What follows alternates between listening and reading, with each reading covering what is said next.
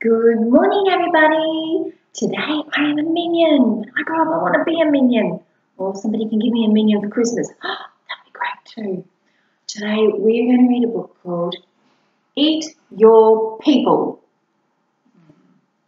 I'm not sure what this one's going to be about. I hope it's not scary. Let's have a look, shall we?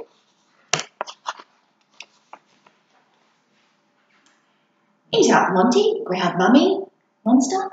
Otherwise, there won't be any pudding. But I hate eating people, said Monty.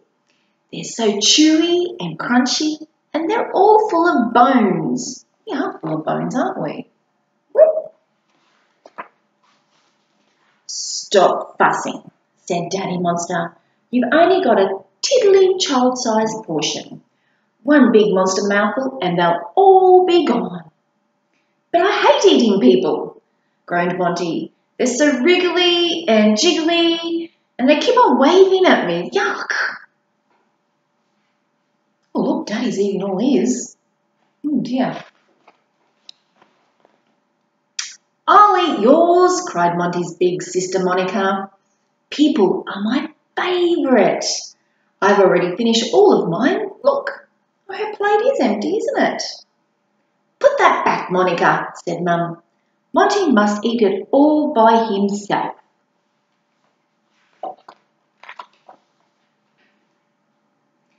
I'll eat my vegetables, said Monty, but I won't eat my people. Mum stared hard at Monty. No pudding until the plate is completely empty, she said. Oh dear, I don't think Monty's going to get any pudding, is he? Not by the sounds of it. Monty prodded his people with his fork. Don't play with your food, said Dad. Oh dear. Squiggles on Ethan, does he? I'm counting to 3, growled Mummy Monster. 1, 2, all right, I'm ready. Monty gulped. He popped a person in his mouth. And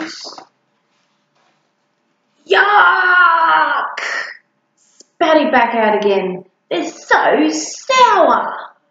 Oh, are we sour? Hope not. Mum did not look pleased. Dad did not look pleased.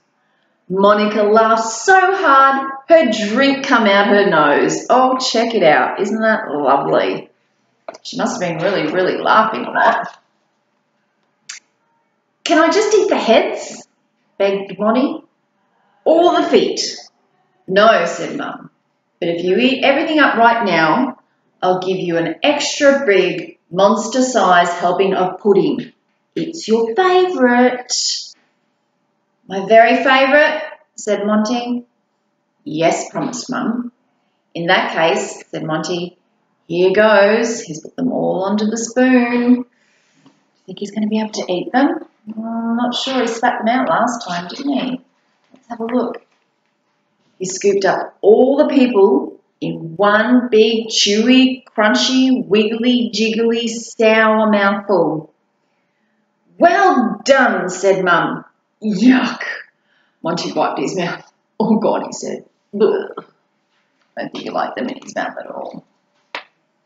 Then he held out his plate for a giant, monster-sized helping of his favourite pudding. I wonder what his favourite pudding is. I don't think it's got anything to do with people, do you? Berry cakes! Delicious, cried Monty. They're so fluttery and fizzy and so much sweeter than people. Yum! Oh, look at all those fairies flying away. Go fairies! And that's the end of the book. So we will see you all. Thanks for minging up. We will see you all later.